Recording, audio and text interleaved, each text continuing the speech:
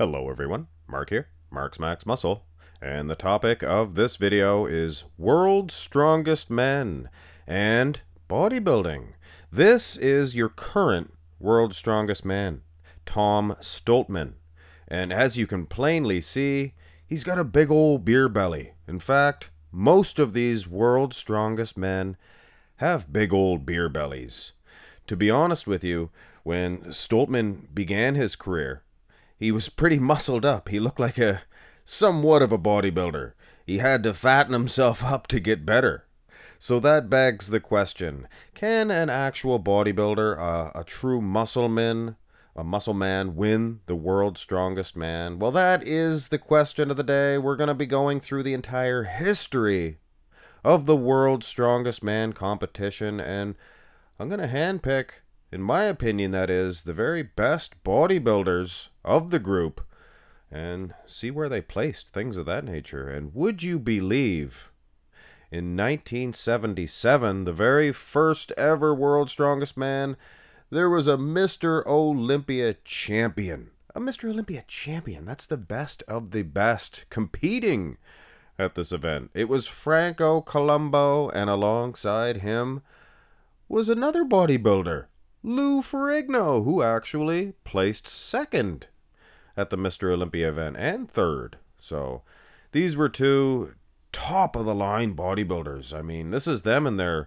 bodybuilding outfits, and as you can plainly see.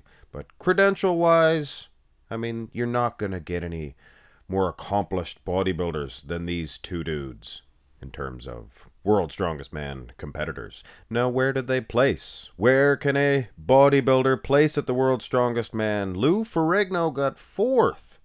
Fourth. There was a lot of weightlifters, I believe at least one Olympic weightlifter, things of that nature, that Lou defeated in the World's Strongest Man competition. And what about Franco? Actually, Franco, who took fifth place, was a more impressive case, if you ask me. Lou was near 300 pounds, guys, like 6'4". Franco was, in my estimation, well under 200 pounds. And he placed fifth out of 8 characters.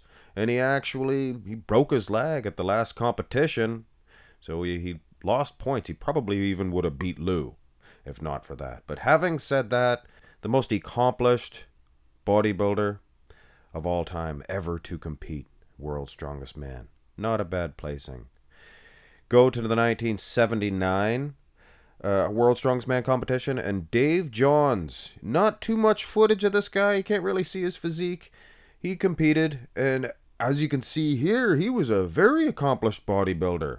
So worth to mention, Dave Johns, of course, did not place very well at the World's Strongest Man.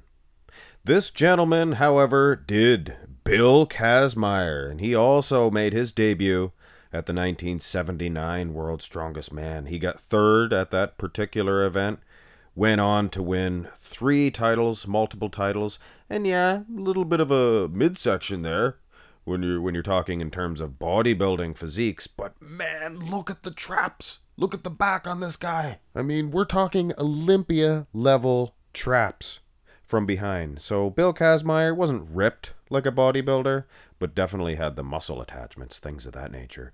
1980, you guys know who this is? It's a former professional wrestler, superstar Billy Graham, and I thought I would mention him out of respect. I mean, at one time, he was a specimen. Look at that. Look at that. Did not place all that well at the World's Strongest Man. 1982, there was another professional wrestler. This is Tom Magree. He placed second, actually, at the World's Strongest Man 1982. And he didn't show his physique all that much. But as you can see here, he was a true muscle man. Absolutely worth to mention. Of course, the following year, Jón Páll Sigmarsson, he overshadowed Tom Magree as well as many others in the physique department. I mean, this guy was ripped. And much like Tom Magree, placing second in his World's Strongest Man debut, put everybody on notice that it wasn't just the big beer-bellied 300-pound men. You could be ripped and still do good in this competition. In fact, Jón Páll Sigmarsson went on to win 4 World's Strongest Man titles, which was a record at the time, defeating Bill Kazmaier, and what a little shootout here. Bill had quite a physique. Not the ab separation, and we know in bodybuilding that means a great deal as far as body fat percentage, things of that nature. But yes, Bill definitely holding his own against the Icelander, the muscle man himself, Jón Páll Sigmarsson, who actually competed in bodybuilding. I guess he won the Iceland Championships, 1988, competed a few years before that as well, but not a bad physique. And when you compare him with other World's Strongest Men competitors of his time, he had the best physique out of the group. Not only that, but he was winning the most competitions as well. So yes, a bodybuilder can be the strongest man in the world and still look good while doing it. But you know what? There was an even better physique than Jón Páll's. This is Mafred Hoeberl, and he made his World's Strongest Man debut in 1991. He placed 8th, but in 1993 he emerged and he actually placed 4th, and he clearly had the best physique out of the bunch. And I remember watching this with my old man back when I was just probably 12 years old, and I was so impressed by these arms that I probably started curling a couple of cans of beans right then and there. A little pump on my bicep. Here's Mafred in a side-by-side comparison with none other than Magnus Samuelsson. And you can clearly see Mafred is the more muscular man of the two. Of course, Magnus Samuelsson, one of the best strongmen of all time, so Mafred did lose, but he placed 2nd in 1994. Unbelievable. Those biceps, they look like they were going to pop right out of the arms. And that might be another story for another type of video. You see, I always looked up to this guy. Like I said, one of the first inspirations was Mafred to little Max Muscle back in 1992, 3, whenever it was, 91. But there is definitely some clay. He slapped on some clay. There's definitely some aftermarket work gone into those arms, taking nothing away from the actual strength and the inspiration that Mafred Hoeberl did deliver across the world. Now, of course, I cannot mention Mafred Hoeberl without mentioning good old Gary Taylor, a guy who generally would place ahead of Mafred Hoeberl at the World's Strongest Man competition, actually taking the title in 1993. Did good old Gary Taylor. He looks like a Welshman. Doesn't he look like a Welshman? I think he is a Welshman. Now, he didn't have the best physique for a World's Strongest Man competitor, but you know what? He used to compete in bodybuilding. Look at that, guys. And hey, is that Dorian Yates? Did Gary Taylor, the Welshman, compete against Dorian Yates? I think he did. Now, as we get into the later 90s, it was huskier physiques, like that of Magnus Samuelsson, one of my favorite World's Strongest Man competitors.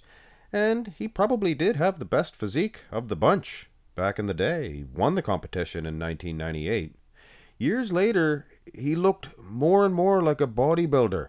Like he got less body fat, things of that nature, but he was never as good in the competition. So I guess that just goes to show you. 1997, there was a pretty decent muscle man. This is Jouka Ahola. And he competed at about this body fat percentage. So he was, like I said, a true muscle man. And he won the competition in 1997. He went on to win another one in 1999. So there you go again, guys. Another exception to the rule. You don't have to be a big beer-bellied guy to win this competition. And the next gentleman on this video is a perfect example of that. Have a look, if you will, at Mariusz Pudzianowski, the Polish powerhouse. Wow. And he competed looking like this, guys. He was ripped, abs were in, he had muscles everywhere. Look at the legs on this guy. So this dude here, Mariusz Pudzianowski, he was a true bodybuilder for sure. Not only that, but he is the greatest World's Strongest Man champion in the history of the sport. He took 5 World's Strongest Man titles, which defeated the current record of 4 at that time, and the record of 5 still stands. Nobody has defeated thus far Mariusz Pudzianowski. So when you ask the question, what does a World's Strongest Man have to be built like? Most people say, you know, great big fat stomachs and huge muscles everywhere. But the funny thing is, the guy who won the most titles is ripped like a bodybuilder. So Mariusz Pudzianowski does not get the credit that he deserves. He was like a Superman. You see, not only was he winning the bodybuilding competition, if there was one, between all the World's Strongest Man competitors, he was also winning the event. He was the strongest, too. And not only that, we're also going to toss in, he was an MMA fighter, a pretty decent one. So you'd have beat them all up, too, if you think about it. Well, maybe. You don't know. But probably. So the guy was a true Superman. Or should I say, Hercules. Thought I seen that picture somewhere before. Now, other than Pudzianowski, you really didn't see a whole lot of bodybuilder-type physiques, aside from the odd guy that would pop up from time to time, like Derek Poundstone, actually placing second to Mariusz Pudzianowski in 2008. So that was a muscular top 2, and that was his best placing. The funny thing is, look at Derek Poundstone off-season, quote-unquote off-season. He would get ripped and then put on the beef for competition. And you know what? A lot of them did that. Have a look at big Zadruna Savikas, or Zadruna Zavikas. Big Z. I'm sure you guys that follow the sport are familiar with this guy. He would get ripped in the off-season, the opposite of a bodybuilder.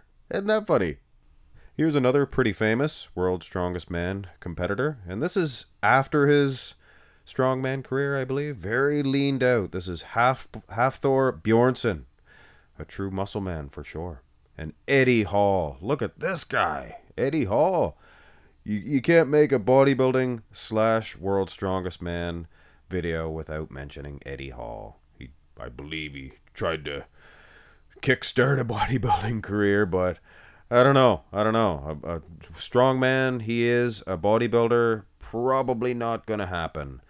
So at the end of the day, guys, Mariusz Pudzianowski will go down in history as probably having the best physique out of any World's Strongest Man competitor. You know, a top flight competitor anyway. I'm sure there was some preliminary guys. We're not counting those. There was only the finals, counting the finals. Only those guys. I think Mariusz probably the best physique out of anyone. The most ripped. And he won the most titles. So that is definitely kudos to the game, the sport of bodybuilding, whatever you would call it. Mariusz Pudzianowski, true legend. Hit thumbs up on the video, guys, if you did, in fact, enjoy it. And if not, go ahead and give me the thumbs up anyway. You know, it all helps. Have a great one, guys.